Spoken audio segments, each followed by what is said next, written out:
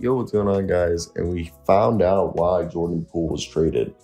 I told you guys it's kind of funny. Jordan Poole being in this trade is eerily reminiscent to Eric Gordon being in the first Chris Paul trade, where Chris Paul was traded to the Clippers and Eric Gordon was sent to the the Hornets at the time. Then they became the Pelicans, and he spent 5 years there. And he was like a building block. You wouldn't say he was like a franchise player, but he developed, and they were able to, use him as a complementary piece to Anthony Davis. And that's kind of how I see Jordan Poole working out for the Wizards, that he plays out his deal. We give him an extension. He hopefully becomes like a borderline all-star, that in like 5 years, we are able to, flip for some assets to a contending team, and he grows. But we found out why the Warriors got rid of him. Besides freeing up cap space, that's like the obvious thing that they got right here, which gave them cap flexibility, which would allow them next year to keep Klay Thompson.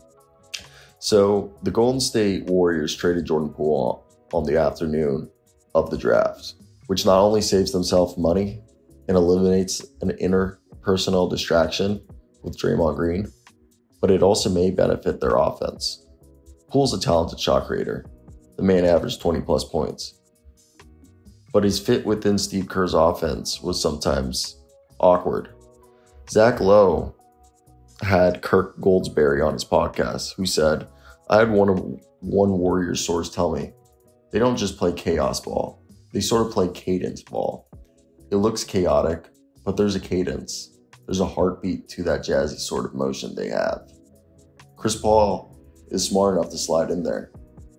One of my Warrior friends told me that at times, Jordan Poole was just off rhythm with what they were trying to do. Jordan Poole was taking one or two too many dribbles. He wasn't in the right place. Players were frustrated. You have to be high IQ, sort of selfless basketball player to fit in to what Steve Kerr has engineered there. And it makes sense that Jordan Poole being off rhythm. I mean, one of my favorite quotes, you guys know I'm a Wizards fan, but one of my favorite quotes from The Athletic is, the reason Jordan Poole's good is because he doesn't know how bad he is. Jordan Poole's the most irrational,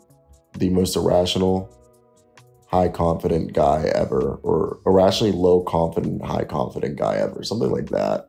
And I think I like Jordan Poole, but we just kind of want to know if like this hot and cold style, if there's more to it, or if this is just it.